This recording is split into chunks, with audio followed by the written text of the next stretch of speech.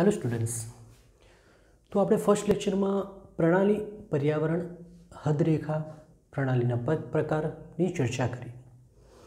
આ લેક્ચરમાં પણ આપણે થોડા એવા પદોની ચર્ચા કરીશું કે જેના દ્વારા આપણે આ ચેપ્ટરને વધુ સારી રીતે સમજીશું।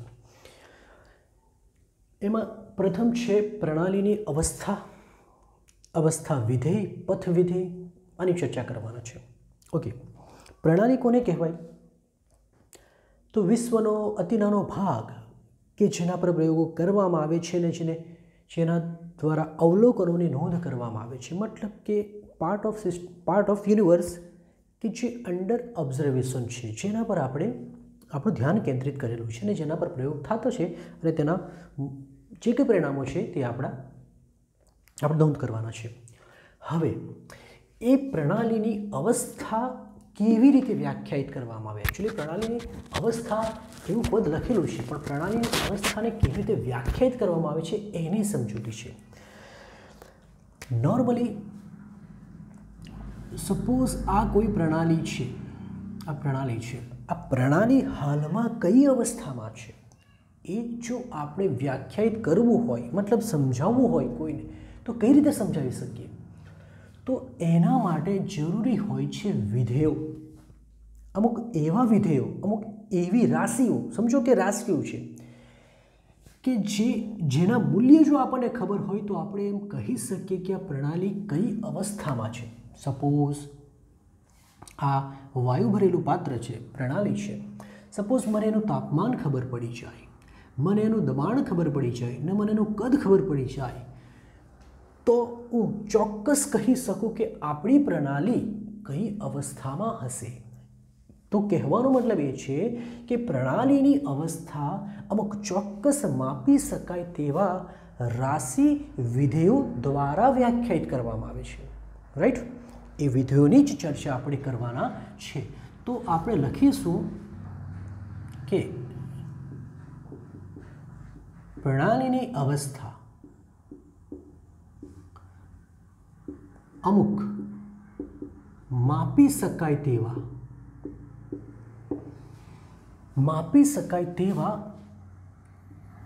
विधेयो, तमे राशि पण कही सको, बराबर? मापी शकाय तेवा विधेयो जेम के ए होई सके तापमान, होई सके दबाण, होई सके कद, बराबर? कि प्रणाली अवस्था अमुक चौक्कस मापी शकाय तेवा विधेयो द्वारा व्याख्यायित करवामां आवे छे। बराबर? तो आ विधेयोने शुं कहेवामां आवे? आ विधेयो अथवा तो चलो आ विधेयो राशिओ ने अवस्था ने व्याख्यायित करता होवाथी अवस्था विधेय अथवा तो अवस्था चलो तरीके ओळखवामां आवे छे।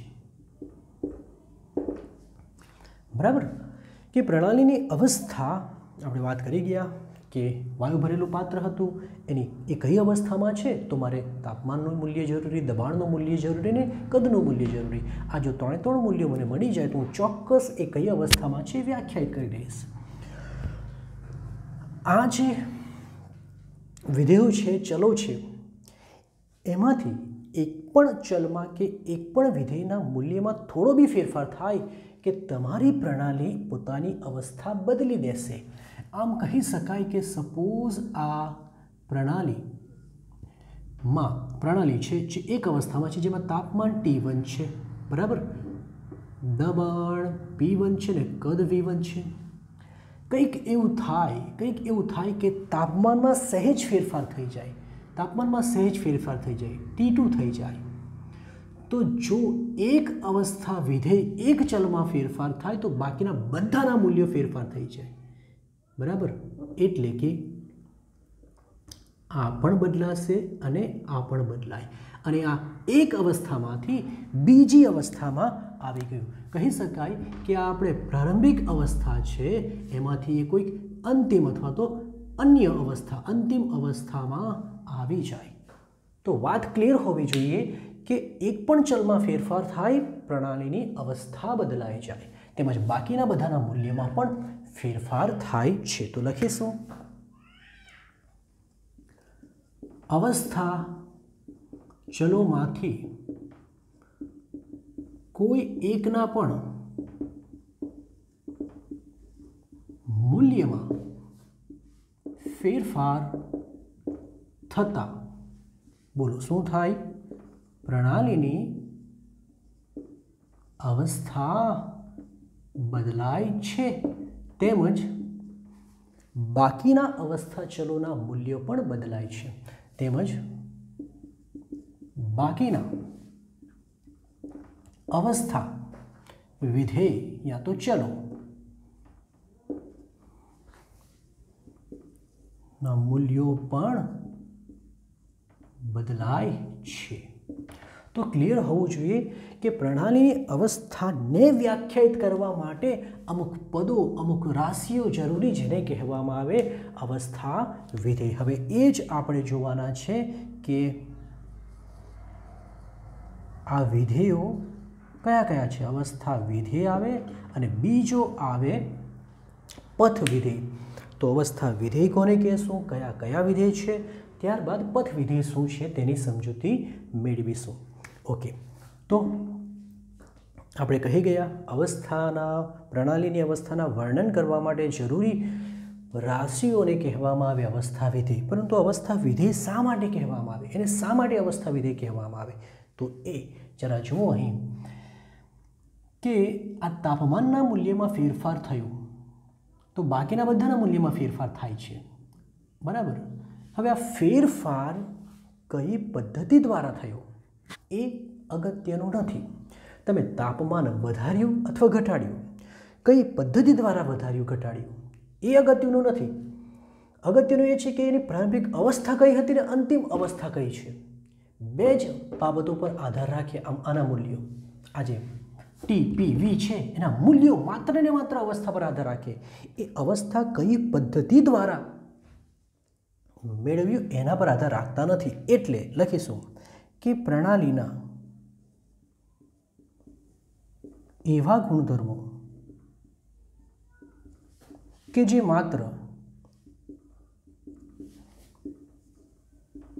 પ્રણાલીની પ્રારંભિક તેમજ અંતિમ અવસ્થા પર જ આધાર રાખે છે, પરંતુ તે અવસ્થા પ્રાપ્ત કરવા માટેની પદ્ધતિ પર નહીં, પરંતુ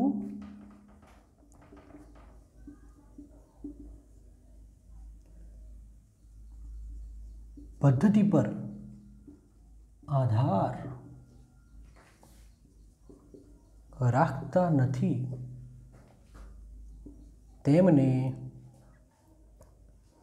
તેમને એવા ગુણધર્મ તેમને અવસ્થા વિધેય કહે છે. એમને શું કહેવામાં આવે? અવસ્થા વિધેય. ઉદાહરણ તરીકે આપણે એમ કહી શકીએ કે ધારો કે આપણી પાસે એક પાત્ર છે, આ એક પ્રણાલી છે. પ્રણાલીનું તાપમાન, અહીં પ્રણાલીનું તાપમાન T1 છે.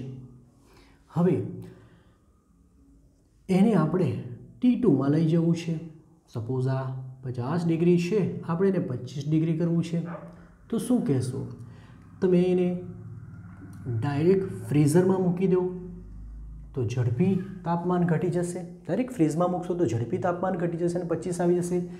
સપોઝ તમે ખુલ્લા બહાર વાતાવરણમાં મૂકી દેશો, બરાબર, તો ધીમી ધીમી થશે, પણ થશે તો ખરું ને, 25 આવશે તો ખરું ને, કશે ને કશે. કહેવાનો મતલબ કે મેથડ બંને અલગ અલગ છે. તમે ફ્રીઝમાં મૂક્યું છે, તમે ખુલ્લા ઓરડામાં મૂક્યું છે, તો અહીંથી અહીં સુધી પહોંચવા માટેની પદ્ધતિ, રીત અલગ અલગ હોઈ શકે. તમે ઠંડા પાણીમાં મૂકી દો, પાણીમાં મૂકી દો, ઠંડુ શબ્દ સાંભળ્યો, પાણીમાં મૂકી દો, તો પણ એ પદાર્થ 25 ડિગ્રી તો પ્રાપ્ત કરશે જ કે નહીં? પરંતુ અહીં તાપમાન એ અવસ્થા વિધેય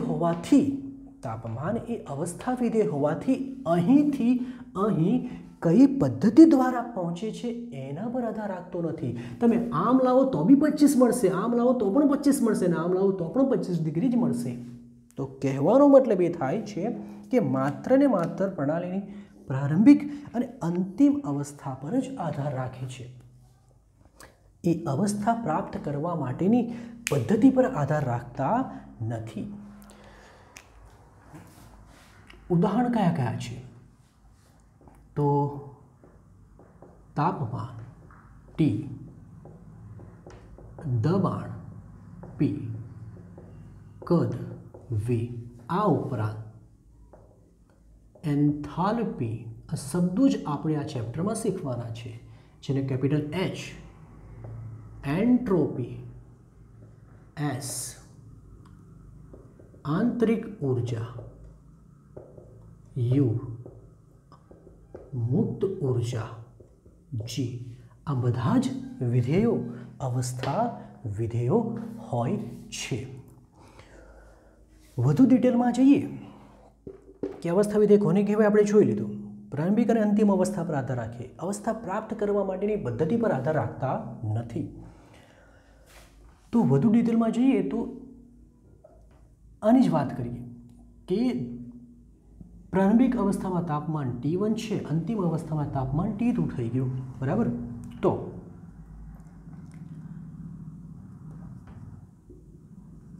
તાપમાનમાં થતો ફેરફાર જેને આપણે ડેલ્ટા ટી કહેશું. ડેલ્ટા ટી કેટલું હશે? તો જુઓ, આમ જતાં ધીમે ધીમે તાપમાનમાં ઘટાડો થશે. અહીં પણ ધીમે ધીમે થતું. ધારો કે સૂક્ષ્મ ઘટાડો, દાખલા તરીકે નાનો સૂક્ષ્મ ઘટાડોને આપણે dt કહીએ, બરાબર. ફિઝિક્સમાં તમે શીખ્યા હશો કે નાના સૂક્ષ્મ ફેરફારને સ્મોલ ડી વડે દર્શાવવામાં આવે, બરાબર. બધામાં જ થતો સૂક્ષ્મ ઘટાડો dt છે. તો એ નાનો ઘટાડો dt છે, પછી નાનો ઘટાડો બીજો છે તે પણ dt છે, ત્રીજો છે તે પણ dt. આ બધાનો સરવાળો કરવાનો, અને ફિઝિક્સમાં એકચ્યુઅલી એ સરવાળાને સંકલન સ્વરૂપે દર્શાવવામાં આવે. તો અહીં આવે પ્રારંભિક અવસ્થા, અહીં આવે અંતિમ અવસ્થા. તો પ્રારંભિક અવસ્થાથી અંતિમ અવસ્થા દરમિયાન થતા નાના ફેરફારનું શું કરવાનું હોય? સંકલન કરવામાં આવે, અને મૂલ્ય એકચ્યુઅલી તમારું T2 માઇનસ T1 જ થાય. કારણ કે વાત કરી ગયા કે પદ્ધતિ પર નથી આધાર રાખવાનો, માત્ર ને માત્ર પ્રારંભિક અને અંતિમ અવસ્થા પર આધાર રાખે છે. તો સમજી લેજો કે અવસ્થા વિધેયમાં થતો ફેરફાર માત્ર ને માત્ર પ્રારંભિક અને અંતિમ અવસ્થા પર પણ આધાર રાખે છે. એક ખાસ વાત છે, નોટ કરવા જેવી છે કે તાપમાન અવસ્થા વિધેય છે. તાપમાન મતલબ કેપિટલ T, આપણા T, બરાબર. પરંતુ તાપમાનમાં થતો ફેરફાર એટલે કે ડેલ્ટા ટી એ અવસ્થા વિધેય નથી.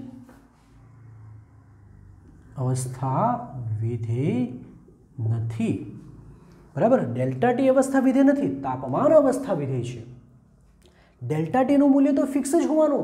આમ જવો તો પણ તમને તફાવત તો એટલો જ મળવાનો, અહીંથી અહીં જશો તો પણ તફાવત એટલો જ મળશે, અને અહીંથી જશો, કયા રસ્તે જશો, કોઈ પણ રસ્તે તફાવતનું મૂલ્ય એક જ મળશે. એનો કહેવાનો મતલબ કે વિધેય નથી, તે ચોક્કસ મૂલ્ય હોય છે, ચોક્કસ મૂલ્ય હોય છે. તો ક્લિયર હોવું જોઈએ. જે રીતે આપણે તાપમાન માટે લખ્યું તે રીતે દબાણ માટે લખી શકીએ. તો દબાણ માટે પણ ડેલ્ટા P બરાબર P2 માઇનસ P1 જ આવે. એન્થાલ્પી માટે લખી શકીએ ડેલ્ટા H બરાબર શું આવશે? H2 માઇનસ H1, જે માત્ર ને માત્ર પ્રારંભિક અને અંતિમ અવસ્થા પર જ આધાર રાખે છે. હવે નેક્સ્ટ છે પથ વિધેય.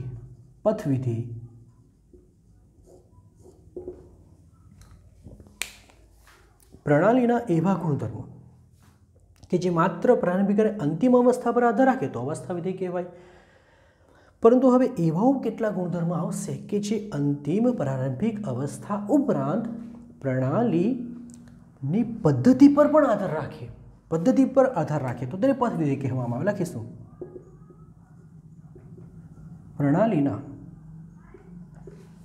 એવા ગુણધર્મો કે જે પ્રણાલીની પ્રારંભિક તેમજ અંતિમ અવસ્થા ઉપરાંત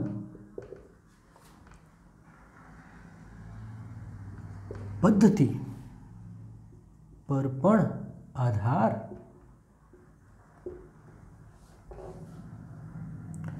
પદ્ધતિ મતલબ પથ પર પણ આધાર રાખે. પદ્ધતિ મતલબ પથ પર, કૌંસમાં પથ. આ પથ અલગ છે, આ પથ અલગ છે. આધાર રાખે તેમને પથ વિધેય કહે છે. એમને શું કહેવામાં આવે? પથ વિધેય. ફરી પાછા કે અહીં પદ્ધતિ પર આધાર રાખે. ઉદાહરણ તરીકે લઈએ તો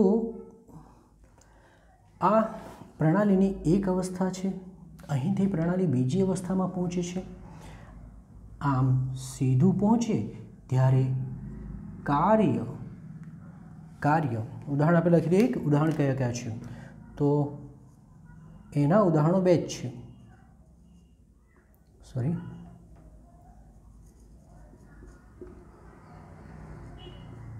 કાર્ય સ્મોલ w અને ઉષ્મા q એ પથ વિધેય છે. હવે જો કાર્ય એક અવસ્થામાંથી બીજી અવસ્થામાં આ રસ્તે પહોંચીએ કે આ રસ્તે પહોંચીએ, પથ અલગ અલગ છે, પથ અલગ અલગ છે. તો અહીંથી થતું કાર્ય q1 હોય તો અહીં થતું કાર્ય q2 હોઈ શકે. અલગ અલગ હોય છે, ક્યારે પણ સમાન હોતું નથી. અવસ્થા બંને સમાન પ્રાપ્ત કરે પરંતુ પથ અલગ હોવાથી થતું કાર્ય પણ જુદું જુદું હોય છે. બરાબર? તો યાદ રાખી શકો તમે જે રીતે ફિઝિક્સમાં સ્થાનાંતર અને પથ લંબાઈ યાદ કરો, બે અલગ વસ્તુ આવે. જેમ કે એક પથ અહીંથી અહીં પહોંચીએ, બરાબર, તો આ પ્રારંભિક સ્થાન અને અંતિમ સ્થાન, પ્રારંભિક સ્થાન અને અંતિમ સ્થાનનો તફાવત એ સ્થાનાંતર કહેવાય. તો સ્થાનાંતર અહીંથી અહીં જશું તો બી તે અંતર મળશે ને આ રસ્તે જશું તો પણ તે અંતર મળશે. એનો મતલબ સ્થાનાંતર તમારું જોવા જાય તો અવસ્થા વિધેય છે, પરંતુ પથ લંબાઈ, આ રસ્તો ટૂંકો છે માટે પથ લંબાઈ ઓછી છે અને આ રસ્તો લાંબો છે માટે પથ લંબાઈ વધુ છે. તો તેવું જ હોય છે કે અવસ્થા વિધેય અવસ્થા પર આધાર રાખે, પરંતુ કાર્ય અને ઉષ્મા પથ પર આધાર રાખે છે. જેટલો પથ લાંબો એટલું કાર્ય વધારે એમ કહી શકાય. માટે શું કહી શકીએ? પથ વિધેય એટલે પદ્ધતિ પથ પર પણ આધાર રાખે છે. તો ક્લિયર હોવું જોઈએ. નેક્સ્ટ હવે આવે છે પ્રણાલીના ઉષ્માગતિકીય ગુણધર્મો. તો પ્રણાલીના ઉષ્માગતિકીય બે ગુણધર્મો હોય છે, બે પ્રકારના ગુણધર્મો હોય છે. એક ગુણધર્મ છે માત્રાત્મક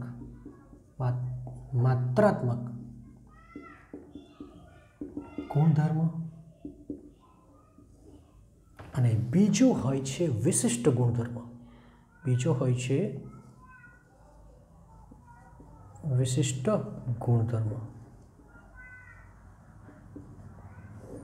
ઓકે, ચાલો સમજીએ માત્રાત્મક ગુણધર્મ શું છે અને વિશિષ્ટ ગુણધર્મ શું છે. માત્રાત્મક ગુણધર્મ મતલબ માત્રા મતલબ જથ્થો, દ્રવ્યના જથ્થા પર આધાર રાખે. પ્રણાલીના એવા ગુણધર્મ કે જે દ્રવ્યના જથ્થા પર આધાર રાખે તેને માત્રાત્મક ગુણધર્મ કહેવાય. અને વિશિષ્ટ ગુણધર્મ મતલબ દ્રવ્યના જથ્થા પર આધાર ન રાખે એને વિશિષ્ટ ગુણધર્મ કહેવાય. બરાબર? ઉદાહરણ સમજીએ અને વ્યાખ્યા પણ લખીએ. ચાલો, આ પાત્રમાં 20 ml પાણી છે.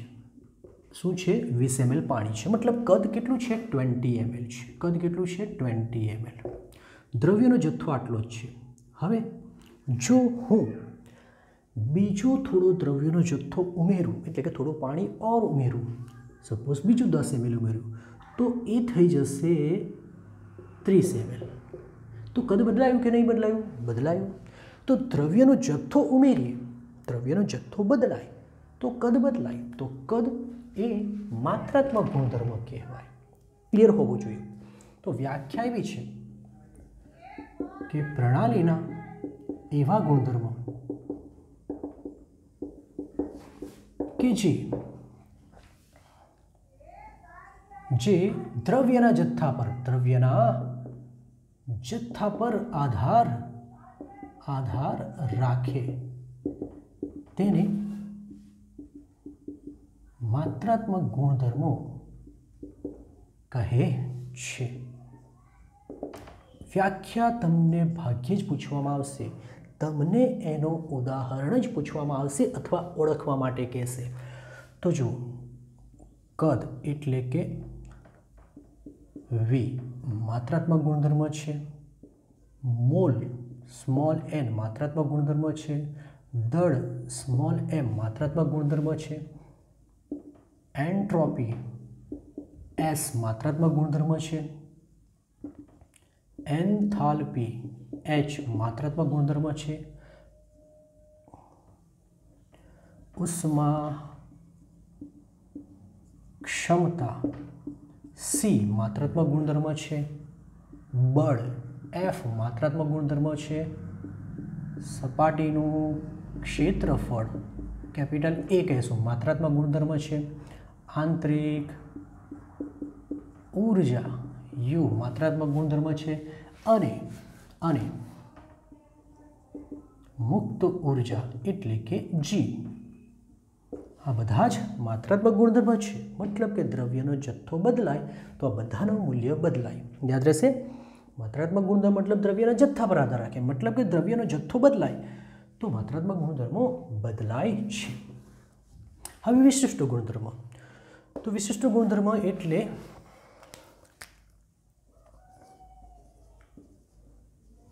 વિશિષ્ટ ગુણધર્મ.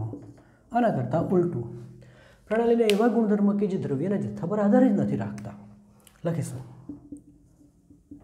પ્રણાલીના એવા ગુણધર્મો કે જે દ્રવ્યના જથ્થા પર આધાર રાખતા નથી તેને વિશિષ્ટ ગુણધર્મો કહે છે. હવે આ ખૂબ અગત્યના હોય છે. ખાસ તો એના ઉદાહરણ છે મોલર કદ. મોલર કદનો મતલબ શું થાય? આમ લખીશું, કદ પ્રતિ એકમ પ્રતિ મોલ. શું લખાય? કદ પ્રતિ મોલ. બરાબર સમજજો. કદ એ માત્રાત્મક ગુણધર્મ છે, પરંતુ પાત્રમાં 1 મોલ વાયુ ભરેલો હોય, 1 મોલ વાયુ ભરેલો છે, તે હાઇડ્રોજન હોય તો બી તેનું કદ 22.4 લીટર થાય. ઓક્સિજન હોય તો પણ તેનું કદ 22.4 લીટર થાય. કહેવાનો મતલબ એ કે જે મોલર કદ હોય છે તે મૂલ્ય દ્રવ્યના જથ્થા પર આધાર રાખતું નથી. કારણ કે વ્યાખ્યા કદ પ્રતિ મોલ, 1 મોલની જ વાત કરીએ છીએ, તો 1 મોલનું કદ ક્યારે પણ બદલાય નહીં. વાત સમજ પડી? તો મોલર કદ એટલે કે જેને સંકેતમાં આપણે Vm કહેશું, એ વિશિષ્ટ ગુણધર્મ છે. 1 મોલ વાયુનું કદ 22.4 જ હોય, સ્ટાન્ડર્ડ ટેમ્પરેચર અને પ્રેશરે.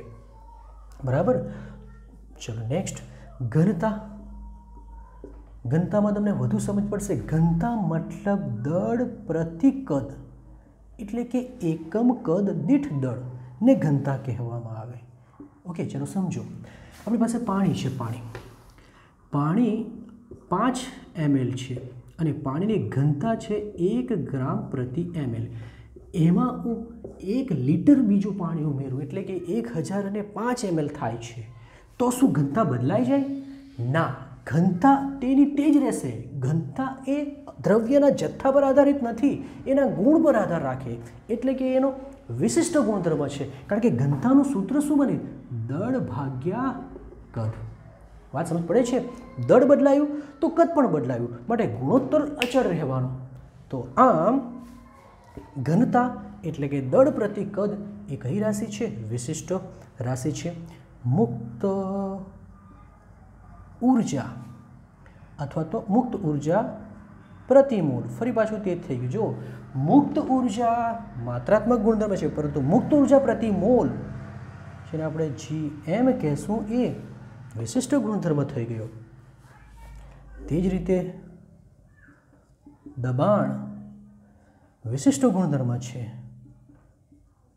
તાપમાન વિશિષ્ટ ગુણધર્મ છે, સાંદ્રતાના બધા જ એકમો, સાંદ્રતા જેમાં મોલારિટી આવી જાય, નોર્માલિટી આવે, મોલાલિટી આવે, મોલાંશ આવે, આ બધા જ વિશિષ્ટ ગુણધર્મ છે. ઉત્કલન બિંદુ એટલે કે ઉત્કલન બિંદુ એ પણ વિશિષ્ટ ગુણધર્મ છે. તે રીતે ઠાર બિંદુ વિશિષ્ટ ગુણધર્મ છે. બાષ્પ દબાણ આ બધા વિશિષ્ટ ગુણધર્મ છે. તો તમારે યાદ રાખવાનું વિશિષ્ટ ઉષ્મા એ વિશિષ્ટ ગુણધર્મ હોય છે. ઘનતાનું ઉદાહરણ તમે લો, વધુ સરળતાથી સમજ પડી જશે કે 5 ml પાણીની ઘનતા બી 1 ગ્રામ પ્રતિ મોલ જ હોય છે અને 1 લીટર પાણીની ઘનતા બી 1 ગ્રામ પર મોલ ml જ હોય છે. 1 ગ્રામ પર ml જ હોય છે. ઘનતા બદલાતી નથી. તો તમે એક વસ્તુ તમે જોયું, ઘનતા એ દળ અને કદનો ગુણોત્તર છે. દળ તમારી માત્રાત્મક રાશિ છે, કદ તમારું માત્રાત્મક રાશિ છે. એનો મતલબ કે જો બે માત્રાત્મક રાશિઓનો ગુણોત્તર લેવામાં આવે તો કઈ રાશિનું નિર્માણ થાય? વિશિષ્ટ ગુણધર્મોનું નિર્માણ થાય છે. તો લખી દેશું કે બે માત્રાત્મક ગુણધર્મોના નો ગુણોત્તર, બોલો કયો ગુણધર્મ આપે છે? વિશિષ્ટ ગુણધર્મ મળે છે. ઉદાહરણ તરીકે ઘનતા બરાબર દળ ભાગ્યા શું છે? કદ. બરાબર. તો આ છે ઉષ્માગતિકીય ગુણધર્મો.